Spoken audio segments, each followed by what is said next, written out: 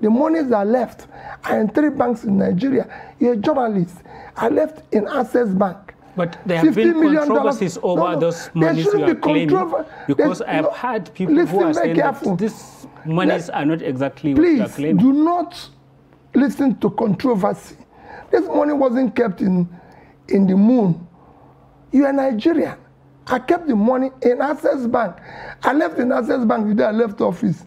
$50 million, over 10 billion naira. What about debts that you didn't pay off? I left in Fidelity Bank, $50 million, over 10 billion naira.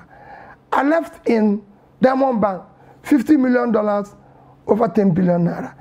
If you want, I'll forward to you these statements. You go to these banks and verify.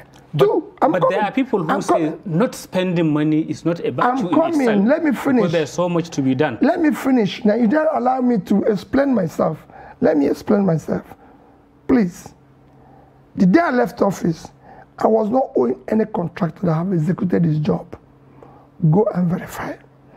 I was not owing any supplier who had delivered his supply. Go and verify. I was not owing any civil servant salary. I was not owing any gratuity or any pension.